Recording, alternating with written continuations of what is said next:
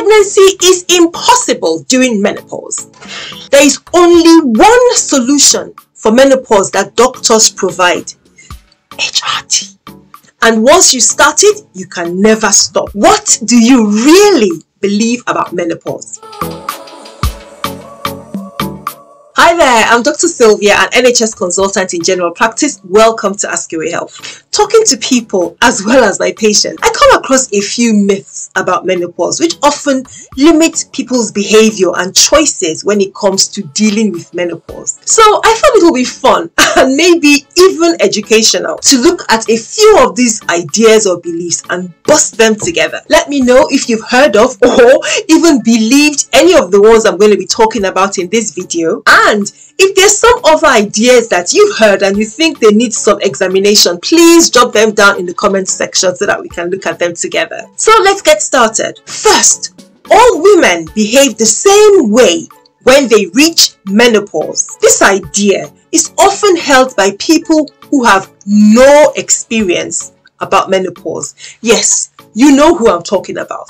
But among those who experience menopause of all groups, ages and backgrounds, there's also a belief that menopause affects women the same way. This is far from the truth. So you've reached menopause when you no longer have regular menstrual periods. And by the time you've not had a menstrual period for 12 consecutive months, we can say that you're menopausal. But just as we have various different experiences with our menstrual cycle. For example, some of us suffer very heavy periods and cramps, even in the absence of any structural abnormality like fibroids, while others have very simple and light periods. Some of us experience extreme vomiting when we're pregnant. Some of us don't. So while women could potentially have one or several menopause symptoms, many do not even have any symptoms of menopause. And so our experiences can be quite different across the board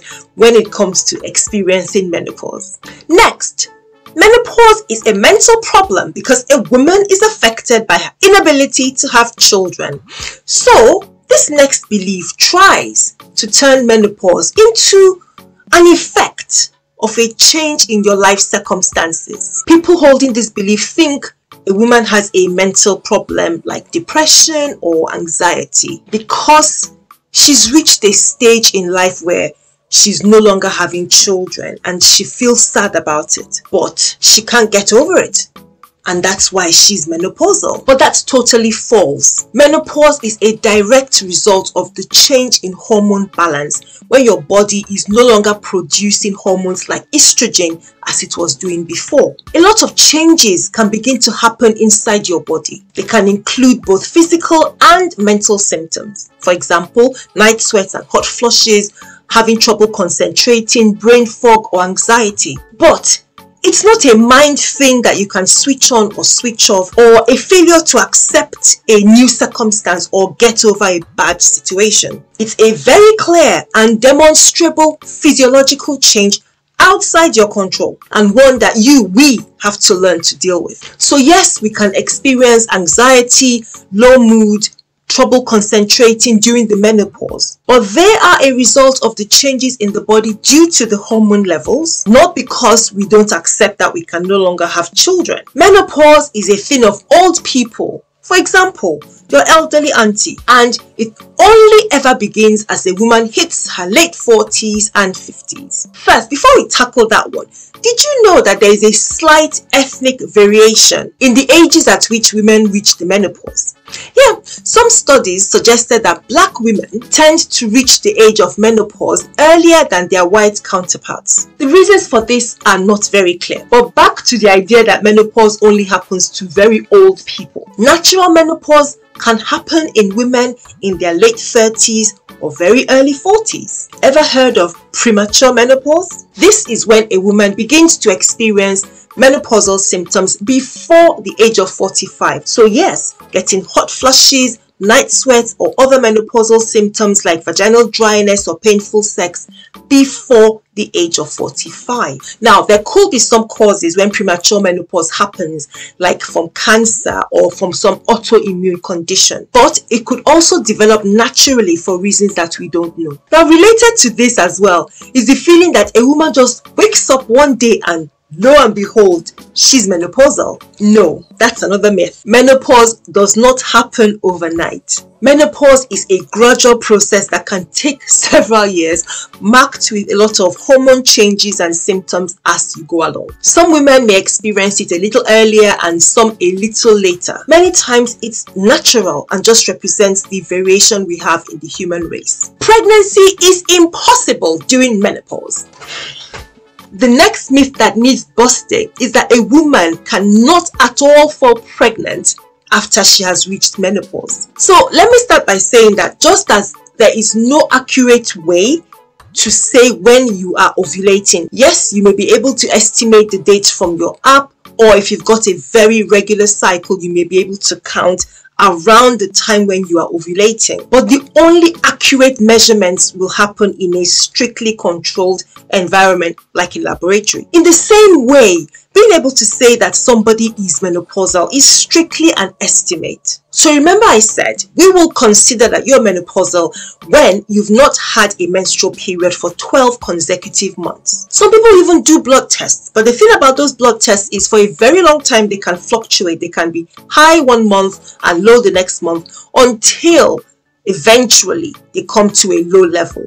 So there could be a period of time when even the blood tests don't really help. So even though we say that you are probably menopausal by the time you've not seen a period after 12 consecutive months, if you're sexually active, you are advised to continue using a birth control method because you may still not have completely entered menopause. That is, you may still be ovulating but in an irregular way. Many a menopausal lady has been caught out. So there is plenty of evidence for this. The NHS recommends that you stop your birth control method after the age of 55 years because it's thought that the chance of a natural pregnancy at this age is very low. Now, a woman cannot or should not have sex after menopause.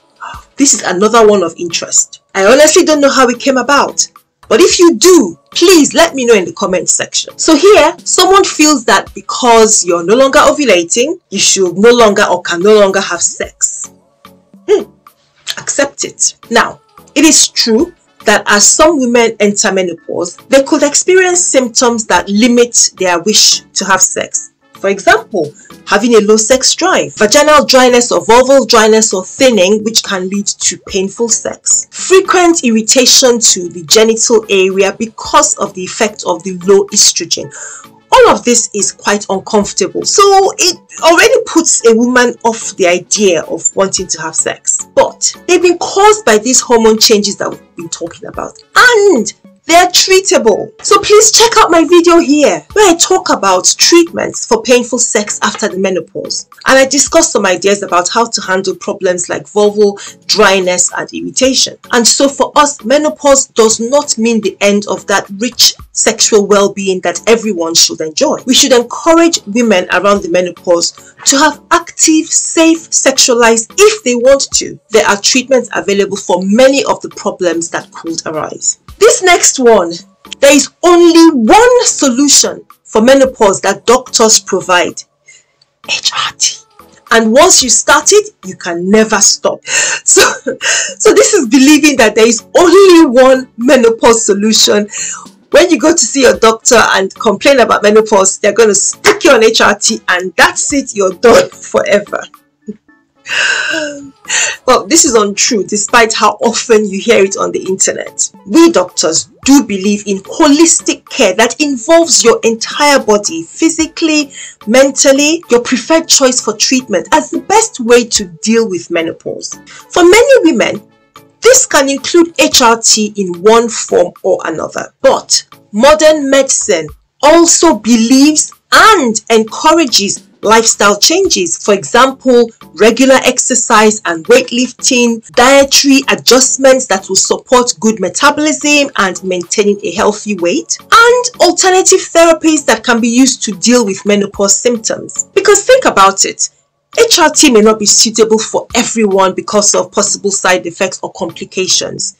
We know that. So we do agree that other measures can provide some relief. But if your doctor is encouraging HRT, there is scientific evidence that indicates that, especially for symptoms like hot flushes and night sweats, HRT is the most effective that we have presently. So when you're HRT, do you stay on it forever and ever and ever? No. The duration for which you have to stay on HRT depends. It varies from one person to another. Eventually, a lot of these symptoms like the night sweats and the hot flushes will settle down, and women with those symptoms who needed HRT no longer need to use them. So it's recommended that you having regular reviews with your doctor and a conversation about when you can come off your HRT, in addition to all the regular checks you should have to screen against any complications. So I hope you've enjoyed this look at a few menopause myths and maybe even found it educational. Let me know in the comment section. And if you've heard of any dodgy ones or just strange ideas around menopause or menopause treatments, please,